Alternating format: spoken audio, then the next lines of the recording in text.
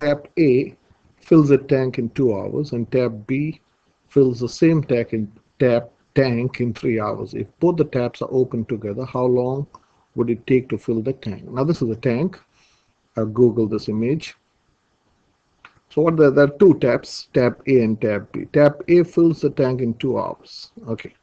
So imagine this is the whole tank, and if suppose tap A is filling this tank, it takes 2 hours. Okay. So let me talk about tap A. Tap A takes 2 hours to fill the tank. Okay. And tap B takes 3 hours. That's the information that we have. And the question is, if both the taps are open together, how long would it take to fill the tank? Now let's use logic.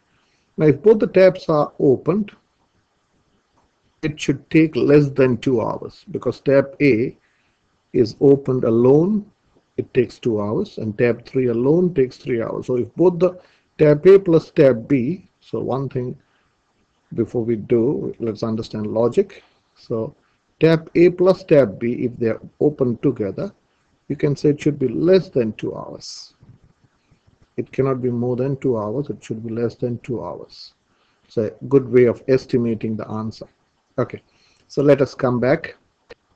So for tap A, if tap A takes 2 hours to fill the tank, in 1 hour it would fill how much of the tank? Tap A in 1 hour would fill how much of the tank? Well, if it takes 2 hours to fill the tank, in 1 hour it will fill half the tank, isn't it? Suppose this is half the tank, and this is half an hour.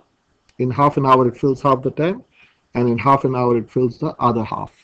So it takes, in 1 hour it fills half of the tank. Okay, so for tap B, it takes, in 1 hour it fills how much of the tank? So well, tap B uses fills the whole tank in 3 hours. So in 1 hour it fills 1/3 of the tank. It fills 1/3 of the tank in 1 hour. So well, I can say tap A plus tap B. So let me change color. So we can say tap A plus tap B would take in 1 hour, if you're opening tap A plus tap B, in 1 hour it would fill 1/2 of the tank plus 1/3 of the tank. 1/2 plus 1/3 of the tank. So now to add these fractions, we have to make the common denominator. The common denominator is, or the least common denominator is, or the lowest common denominator is 6. So this is 3/6, and this is 2/6. You can say it's 5/6 of the tank is filled in 1 hour. Okay, so let's, okay, so this is playing up. Okay, so here we can say tap A plus tap A plus tap B, you can say in 1 hour, it fills 5/6 of the tank. So now the question is, to fill the whole tank, how much is left?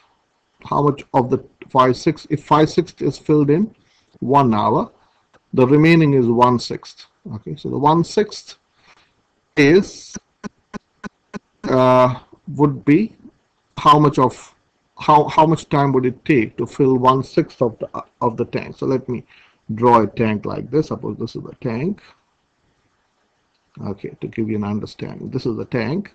Let me divide this into 6 equal parts. Okay, say 1, 2, 3, 4, 5, 6. So this is the 6th part. So what we are saying is this 5/6 of the tank. This is 1/6.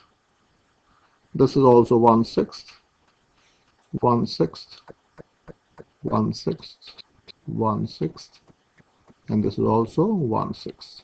So 5/6 of the tank, 5/6 of the tank takes how much hours? 60 minutes. Okay, 1 hour is 60 minutes. So if you divide 60 into 5 equal parts, so well, 60 divided by 5 is how many minutes? Is 12 minutes. So this each part takes 12 minutes. So this is 12 minutes. So this is 12 minutes. This is 12 minutes. 12 minutes. So this would also take 12 minutes. Okay, 12, 60 divided by 5 is 12. So each section, this is 1/6, is filled in 12 minutes. So if this much is filled in 60 minutes, this would be filled in 12 minutes. So if both the taps are open, it takes 1 hour, 1 hour and 12 minutes. To be exact, if both the taps are opened. Okay, I want you to look at this example. Okay. Okay, what's happening? This is playing up. I'll slowly go. So this is one example. I have prepared one example for you to look at. A big tap fills a swimming pool in 5 hours, whereas a small tap can fill the same pool in 6 hours. If both the taps are open together, how long will it take to fill the swimming pool?